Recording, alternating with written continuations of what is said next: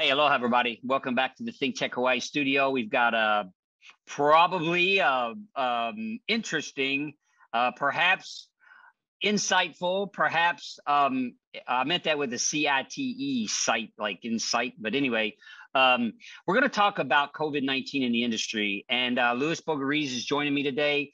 We had a little bit of a LinkedIn chat and decided to put this episode out. So looking forward to your comments, looking forward to your thoughts.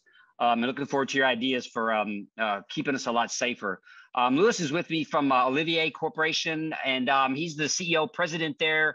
Louis, I know you're a popular guy in the industry, but go ahead and give, for our viewers who may not know you, take a few minutes there and give us your background, your history, and brag about Olivier, because I love what you guys are doing over there.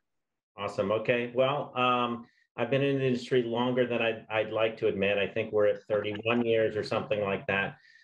I started out as a security guard, worked my way up in the industry. I worked on the guarding side of the business for about 20 years and then transitioned to the system side. So I'm kind of a rare breed of guarding and systems combined together. So at Olivier, what we focus on is providing holistic security solutions to our customers. So we're in Southern California, which means we have a lot of Class A high rises, office properties, large medical facilities. And so what we really focus on is bringing that security system and the personnel piece together so that the customer gets the best value for their buck.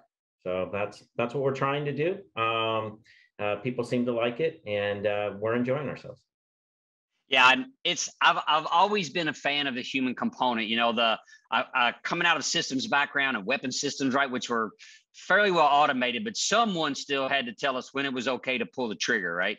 And the security industry can get too techie sometimes and leave the people equation out, which you really need them at that moment of command and control, or the moment of making a decision about, you know, what to do next. And I don't see how those two marriages haven't happened quicker. I know there's a lot of large global companies that are, you know, trying to marry those pieces up, but you know, what you guys have done from it, like a forethought, like this is the package you roll in the door with. I think it's super valuable, and I'm sure that the success you're having there's helping you grow the business. Yeah, I mean, you know, the bottom line is people spend a lot of money on people, and they spend a lot of money on systems, and a lot of times they don't get the most value out of either one of those, right? And the people component a lot of times is the most expensive part of a program, and especially in our industry, on the system side, is completely left out of the equation, right?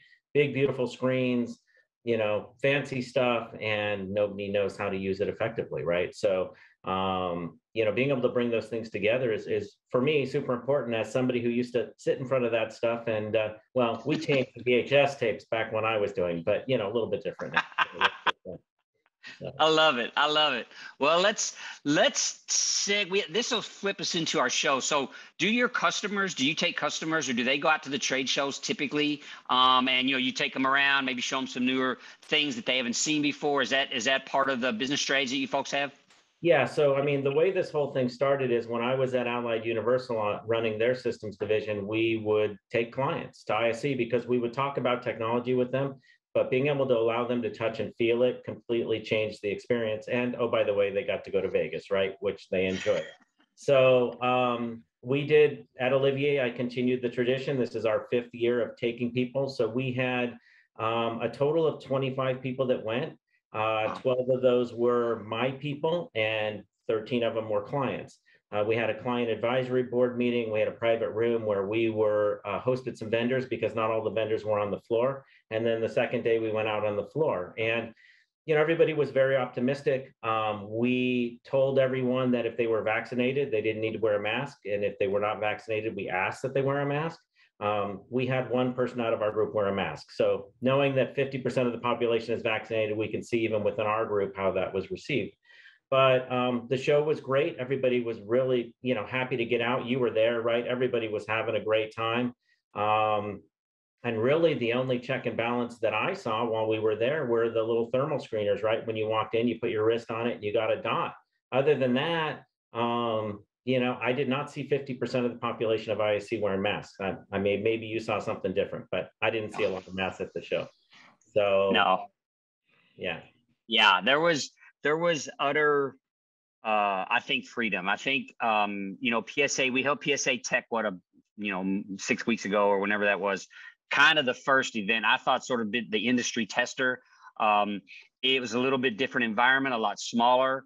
Maybe a little bit of a bubble there in the hotel. And it was still masks required to be worn, except like when you sat down to eat or whatever. Right. And so that was adhered to quite a bit. There was a few times when I was sitting upstairs in the lounge and noticed that there was large groups of people and all of them had their masks dangling off their face. And so we weren't really, really good. But the outcome of that event was that everyone was so happy to see each other. And we had a really unique thing there that I hadn't seen before, but there were different colored lanyards. So green was like, I'm vaccinated, you can hug me because I haven't seen you in a year and a half. I think yellow was fist bump, but keep your distance. And red was like, no, stay back from me, keep your mask on. So that was kind of a nice visual indicator of people's, I think, comfortability with themselves and with being there. I come from Hawaii, so we hug a lot. So I was hunting down everybody with the green lanyard and hugging them. That's what I do. And then afterwards, I didn't hear of any cases. So I was like, all right, it seems like maybe this is going to be possible and ISC is going to be a go. Now, we knew that the event was going to happen. We didn't know how many people would show up. A lot of vendors had pulled out. Right. But Christine had to speak. So we knew we'd be there that morning. So, we decided to go. Arriving in Vegas, it was real obvious. There weren't going to be any masks worn in Nevada anywhere. Right. So that totally different environment from when we arrived in Denver for a PSA. So, the next morning, the hand scanners, right? So nobody wearing masks, but getting tested. So I'm like, well, I guess that's good. Right. I thought it was odd. Anyway, I thought it was okay. I mean, it's nice to have some sort of scanning going on, but what were they going to do if you had a temperature? Do you know? I don't know. I didn't see anybody not pass the thing. No, I didn't see it either, and there are various impressions of, how effective those were anyway, right? Which we know. So, but, look, we were all very positive when we were there. We felt, it was a very positive event. Really, I didn't have any negative feelings about the entire thing until I got home. And so, we were home for 2 days and my phone rings and I don't want to call anybody out. It's somebody that was at the show and they said, hey, I got COVID. And my heart just went, oh God, just stuff we didn't really think about because like you said, Andrew, at PSA, it was great. Like we didn't hear about any cases, right? I kind of assumed we had this thing figured out. And then I'm like, okay. And then the phone rings again. I have COVID. And so we had, of the group we took, we had 3 people that got it. And so then I go into, well, okay, anybody that works for me has to quarantine for 2 weeks. So, we go into that process, we'll let other folks deal with it the way they deal with it. But then we had to know, I felt the responsibility to notify people. So any vendors that we met with at the show, we notified, right? But that was us of our own volition, making phone calls and sending emails and letting people know. I sent then my entire crew that went at $150 a pop to get rapid tested, right? Immediately. So everybody got tested. Mm-hmm. Everybody came back negative, which was great. And then the part where I started to feel like, well, first of all, I heard other people had gotten it. So I'm thinking, okay, other people have gotten it, but nobody's notified me. And look, I'm not, we'll talk a little bit from an after action standpoint, Andrew, as well as me, the number one thing in an after action review is you don't want to assess blame, right? We're just trying to learn. But when we notified Reed, we got kind of the canned response of, if you were in close contact with anyone, please let them know. And we're following CDC protocols, which they were, you know what I mean? And that was it. But, if I weren't in the situation I was in and one of my employees had been around somebody else who had COVID and I bring them home and then they infect everybody and now I've got 10 people out for 2 weeks, right? Mm-hmm. I mean, it could be crippling to a business. And so when we're bringing all these people together, I just thought, if my folks weren't the only people there and if 3 of my 25 that went got it, so say 10%, 7%, whatever. I mean, how many thousands of people were there? That means there were literally hundreds of cases of COVID as a result of that event. And I heard nothing. And so that's really at the point where I went on LinkedIn and I went, you know what? we need to talk about this because Yeah. we have to do better. We're security and safety industry leaders, and we just went to an event where nobody was wearing masks. We're using this little wrist scanner, and we're calling it good. And we're supposed to be setting the example, right, for the rest of the country. And so that's why I really put it up there. Not that I know exactly what the solution should be. I know that it could have been catastrophic to my business. I could have had multiple people come back and had to quarantine them. I was very fortunate. And I don't know. I mean, it just seemed to me like there should have been the opportunity for there to be more communication. And I don't know.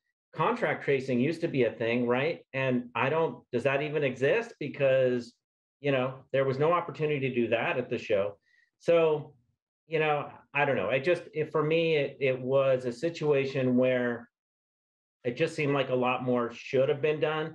And us as leaders going into shows where, Reed's putting it on, but it's SIA and PSA and us as leaders, Yeah. that are doing this, right? We can't put this on Reed. No. This is us as industry leaders, right? Deciding what Sure. this is going to look like going forward.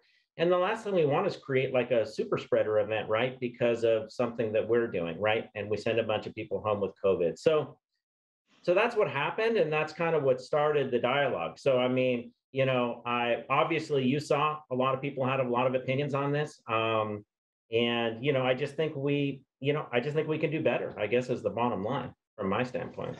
I think we're going to have to. I'm not sure why. So I have that Apple contact tracing, on my phone, and I didn't get any alerts from that. And so I'm guessing that the people that I know that got it, that I was near, very near, didn't have it turned on or didn't report it to that app that they had come up positive. You know what I mean? So there's some sort of universal tools baked into some of our technology that could be used to alert us. It isn't like we need to, as an industry, build another one or per event have one or register for it. But maybe that would be a good idea. To your point, if there were 9,000 at the event and at ISC West and 10% or so were infected, that's nearly 1,000 people. Right. That went home. And like in Hawaii's fairly well vaccinated, like 60%, but the current spread rate is like almost 7%. Right. So if those 1,000 people, whoever they came around, let's just say it was 500 in that next week, if they were infected and say they're vaccinated and didn't even know they had it, right. 7% of the people that they came around, vaccinated or not, potentially are infected. And so, to your point, there's no way for us, if we're going to be leaders, we need to be able to somehow follow that data or alert people, or maybe have an institutional practice or a per company practice of sort of isolation upon return or something like that, right? Maybe you don't have to quarantine at home, but home office, wear a mask for the next 2 weeks, get tested, 3 days later, 7 days later. In Hawaii, it's still free for a resident as long as you're not traveling. It's not for travel, so it's no good for travel, but it is good if you live here and you just want to go get tested. And it's, you get the results back in about a day. So, but still, to your point, we could lose our people for that whole day because, obviously you'd like to have them tested before they come back to the office, right? Yeah, and for us, it's $150 a pop, right? So, sure. I drop a couple grand testing people, which, is the right thing to do. But, yeah, it's just one of the situations where, even if it were informally notifying, even if it were just like, hey, we're not trying to track anyone, we're not trying to invade anyone's privacy, but if your company has a positive, send a note, right? Just so that they, just to get some general information. Because again, if I hadn't been told by these people, I wouldn't have tested anybody and I wouldn't have known. But I think I don't think we're being unreasonable, Andrew, in assuming 10% of the folks there got COVID. I mean, somewhere, but I'm not trying to create history, between 5 and 10%, I think is a reasonable amount, which means, and other than you and I getting personal phone calls from people, there were no notifications. So 600 people at a trade show got COVID, and we have no idea if we were around them or anyone else was around them or anything happened. And so, I mean, we even sell contact tracing in our industry, right? As a product. I think so. we don't even, so it was just one of these things where I'm like, you know, we were fortunate because we were notified and we could react to it. But there were a lot of people that went Mhm. home from that show and they weren't notified. And, of the three of mine that got, that I'm aware of, two were vaccinated, one was unvaccinated. The two Mm. vaccinated people, didn't have really strong symptoms and, and the one that wasn't did. But there are people that were vaccinated that would have very mild symptoms and they wouldn't even know unless somebody said, hey, there was some COVID at the show, you might want to go get tested. Or like you said, maybe it is a standard practice that you get tested when you come back. I mean, every company is going to decide to do this however they want, but I just thought it was important for them to know it was there. And I wanted to let folks know that because I didn't see any type of formal note. Reed didn't contact anybody to say, and I'm not putting this on them. I'm just saying they weren't going to notify anyone. Sure. And other than people taking personal responsibility for this, I didn't get any other notifications from any other companies either, right? It was all person to person, individual notification. So that just felt odd to me, that there Yeah. wasn't that level of responsibility, I guess, ultimately, Yeah, we could definitely do better with our leadership. I tell you what, we're going to pay some bills. Louis and I'll be back in just 1 minute, so stick around.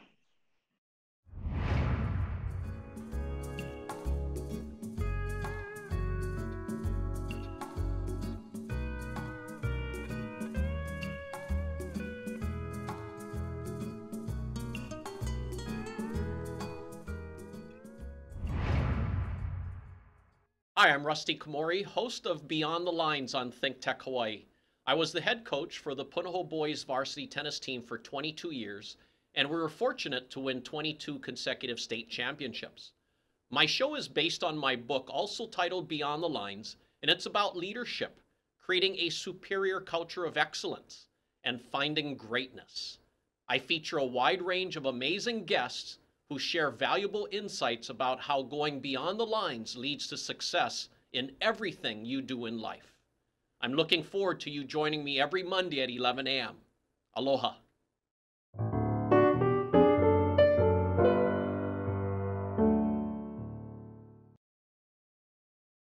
Hey, we're back. Thanks for joining us on Security Matters again. Louis Boulgarides is here with me, and we are a little concerned about how we're leading as a security industry through these times of COVID. Delta, this variant, I think, caught us all off guard. We were getting comfortable with our shows. We were getting comfortable with our mandates. We're wearing masks. We're getting vaccinated. We had a PSA Tech show that went well. Then we had an ISC West show that went well. I mean, everyone loved the show. I haven't heard anybody. Everybody's glad to get back together as an industry, but we know there were a lot of cases that came out of that, both vaccinated people and unvaccinated people who got COVID. And I've had some friends that were vaccinated that got sick from this new variant that they caught. So this is not something we should take lightly. And Louis brought up the point already that we've got an impact to our workforce that comes back. If they're infected, they've got to quarantine for a couple of weeks. You might lose those people and their productivity. You've also got to maybe pay for their test depending on where you're at. In Hawaii, we can get that done for free, but not in Los Angeles. So if depending on the size of your workforce, there's a bit of risk now that you have to look at. There's an impact to having them go to these future events. And I don't think the events are stopping. I'm glad, I guess I'm glad they're not stopping, but maybe we can do better to lower this impact or potential impact of this Delta variant that seems to cross an awful lot of boundaries awful quickly in comparison to the earlier version that we seem to be able to crush with vaccination and masking and social distancing. That maybe is not going to be enough now. So what could we do next, Louis, going forward? I mean, how stringent you think we need to be upon arrival, compared to just the temperature check that we did at ISC West? Yeah, I think so. We have a lot of large medical providers, as you do too, that we do business with. And, we just got a notice today that they will require the vaccine for everyone or a recent negative test, one or the other. So why wouldn't we as an industry require the same thing, right? And really, this isn't a, hey, I'm trying to take your personal freedoms out. I'm not, we're not politicizing what's going on. We're not trying to do any of that. But if we take personnel to these shows, we don't want to have to come home and quarantine our staff for 2 weeks. So, really, this is a business decision, right? We want everybody there healthy, and then get everybody home healthy. Now, there's a plane ride home, there's a plane ride there. There's, if we were in Vegas, there's all the time people spent.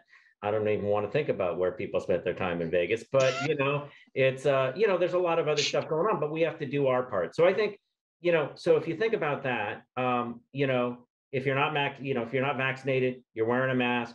If you're or maybe where we're requiring masks for everyone, or we're requiring a recent negative test just as a starting point. And I know, Andrew, you were talking about folks that are putting shows on that are requiring vaccinations, right, for everyone that's attending them. So, there was a lot of optimism. We were like crushing this thing. And then we went to the show and everything changed. Really, while we were there, a lot of the guidance changed, right? And so I get it. I mean, I get that there was a ton of optimism, but, our jobs as security leaders and health leaders is to, stay in contact with the times and what's going on and react to it. And that's what's happening right now. So, I think at a minimum, it would be nice to see those. And again, we talked about it, but what happened to contact tracing? I mean, is that just a theory? I mean, does it, does it really happen? I don't know.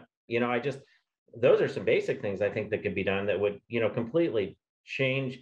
I think it would take a lot of risk out of the show in general. Yeah, and the impact of contact tracing is fairly minimal. I mean, this is an app, so that way, and it's fairly good. It's going to be post-event, right? So, all we would find out is after the fact if someone reported that they had a positive test, and then you would find out that you were around them. But at least you could go get tested and not unintentionally be spreading the virus that you may have because you're asymptomatic. So right. I think there's value in that idea, 100%. I know there's people protesting down at Hawaii's state building or county hall this morning about going back to mandating masks, but maybe. For sure, obviously, it's always a voluntary thing that you can wear a mask at the show. Maybe that advice needs to be pushed a little bit. That seems to help with the spread. We know social distancing isn't going to happen, right? Because we're at a show. Everybody wants to get together. So they're going to be standing close. And when through a mask, you got to stand in close. I don't know about your experience, but it's harder to hear, right? 100%. So it's a little bit of an anti-distancing sort of a problem there, but maybe that has to happen. Maybe it'd be nice to know, like the way PSA did, people who are vaccinated or who aren't, or who want to be the red, yellow, green lanyard type idea, right? Who aren't afraid to be contacted, or who are like, stay away. Maybe that would give some more comfort to everyone and be an additional level of assurance that the people who do go there could have for, maintaining some boundaries. I don't know. I'm not sure what else we can do. I'm not a fan of kind of going backwards. I like that the industry is cranking back up again. Business is strong. It was strong through COVID. Security industry is one of those kind of industries. It's very resilient. What are your thoughts? What do you think the impact would be if we asked the industry to not show up if they weren't vaccinated, or if they weren't willing to wear a mask the whole time? What do you think would happen? I mean, look, again, I take this back to, used to be if you worked in a hospital and you didn't get the flu vaccine, you had to wear a mask, right? Oh, so like if, that was just the policy, right? And a lot of the hospitals out here are kind of leading the way around what should happen, right? And, it's you're vaccinated or you're going to show a recent negative test and you're going to mask up, right? That's what's going to happen. We're leaders in this industry, right? We have this obligation to set the example, in my opinion. So, I don't have an issue with people being at a show that aren't vaccinated if they're willing to mask up. I just think then we should see 50% of the show wearing masks, right? Yeah. And, I think the other thing, Andrew, that's interesting, we talked about it when we first started talking, is we were doing thermal screening at that show. And we know that's not an effective screening method.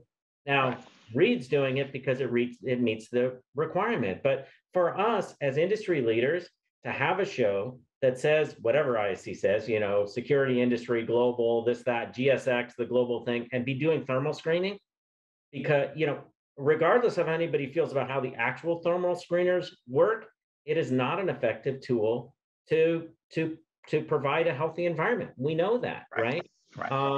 So I think those are the things where we look at this and we just go, we don't put the shows on, but we have leadership in roles that support these shows. And I just think that conversation about how we role model what we're doing and the dialogue around what we're doing needs to be stepped up. And regardless of where we end up, and it was just, ISC was one of those things where I think everybody felt like we were on the down, we were over the hump. And they're like, all right, over half the people are going to be vaccinated. We're going to tell everyone to wear masks. We're going to screen them, and we're all good. And it didn't work. And now the numbers are worse, right? We're at 70% capacity, over 70% capacity in our ICUs here in LA, and it's getting worse. And so we don't want to contribute to the problem. So, I think, when you look at that and you say, okay, you're either vaccinated or you're showing a recent negative test and you're masking up. I mean, it doesn't sound unreasonable to me. I know some people might have an issue. It might affect attendance a little bit, but I mean, isn't the priority really getting everybody there and home safely? I mean, that really should be ultimately the priority, right? So yeah. And especially for a security industry, and we're going to Florida, right? Florida is not doing well. Their cases are skyrocketing. We've got 6 weeks, maybe 6 weeks till the show, 5 weeks. So there's plenty of time if you're watching this show today, maybe to consider, what you're going to do to help. There's time. I think what I read, it takes about a month after, you've had your shot, then 2 weeks go by, another shot, and then a few weeks later, you probably got full immunity. But that's one way you can protect yourself and potentially I can't tell about the spread, right? It just seems like this thing, vaccinated people tend to carry it as well. So keep that in mind. So when you return, you don't come back and infect your office or your family. Maybe work on a little bit of you'd hate to have to be masked at home until you can get tested, but maybe presume infection. If you thought about it that way, how would you act? Maybe there's a different sort of way to think about it.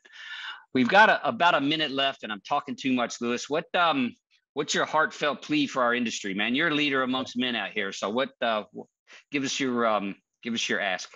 Well, no, I would just ask that as is, and the other folks putting on GSX, because that's the next big show, put their thinking caps on, look at some industry best practices and make some really, effective recommendations and suggestions for the show. It's an opportunity for us to show leadership, to role model the right way to do this. If we want to stay open, we have to do this the right way. So I would challenge them to do that. And have a spirited dialogue around this, and let's figure it out.